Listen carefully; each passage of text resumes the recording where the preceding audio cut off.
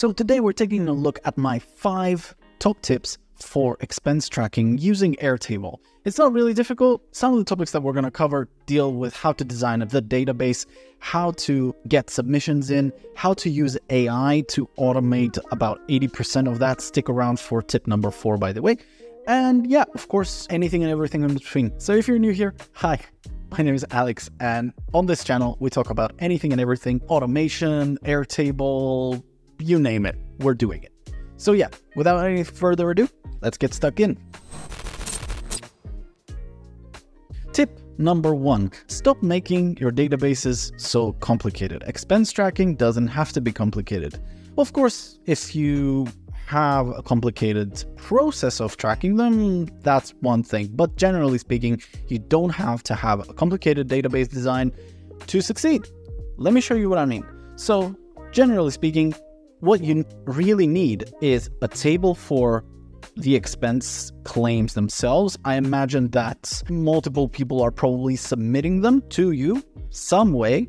And of course, the other table that you'll need in your Airtable database is just a list of these people, just like I have done right here. Now, you can argue that you probably need more tables. For instance, one table to store all of your different categories of expenses, maybe some other table to store your payment methods, and so forth. So you might also have a list of purchase orders, of POs, where you need to issue them in order for your staff members to then order against those POs.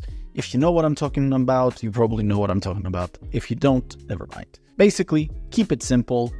You don't need to overcomplicate things in terms of the database design. Tip number 2 and tip number 3 deal with how you gather information from your employees or people who are submitting expenses to you. And I think I'll break this down into 2 levels, like a simple beginner way to do this and a more advanced way to do this. So tip number 2 is the simple way of collecting expenses. And that way is to use a form, something like the one that I've built out right here using Fillout.com. Check them out. Beautiful form builder. Chef's kiss. Such a good piece of kit, especially for the amount of things that you get for free. So yeah, something like this will work perfectly. As you can see, I've got a very basic form. All I'm collecting here is employee data, the amount paid, the date, and so forth. The coolest thing about this is that Fillout has got such a nice integration with Airtable that it will even pull data from your tables. Like here, when I ask the person to choose an employee, they can find themselves and choose themselves, basically. Honestly, took me 60 seconds to come up with this form. Okay, so now let me show you how this basically works. Let's just click on share, copy the link, paste it in. Let me just fill this out very quickly with a little bit of dummy data. I'm just gonna choose myself, let's say. That's it. As soon as you submit it, boom, it's now inside of Airtable. Okay, so we saw how to do expense submissions the basic way. Now let's take a look at how to do this the advanced way. Now, it's basically a quality of life improvement, and that is to use a portal where people can log in. Like you can see here, I am Bob. I've just logged into my NoLoco portal, and I can do exactly the same thing, but I can also see my expenses and I can track their progress. Of course, I haven't really fully set this up, but you can basically see how things are progressing if you're an employee and you have loads of expenses, and it's just cutting down on that email back and forth, that friction that happens basically when you claim expenses and you're wondering what's happening. So this is a quality of life improvement. And again, you're not missing out on anything. When I upload a new expense, let's say from my homepage like so, all the fields that exist inside of my basic submission are there. There is an added benefit that you don't have to fill out who this is. Like you don't have to say, "Ooh, I am Bob," because the system already knows that you are Bob Smith. So let's say I submit an expense.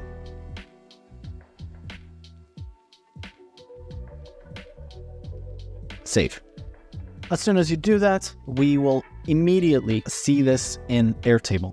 There we go. And of course, you can also track the progress of that expense as you go along. Now here we are at tip number 4, and that is to use a little bit of AI to literally not have to fill in anything from that receipt.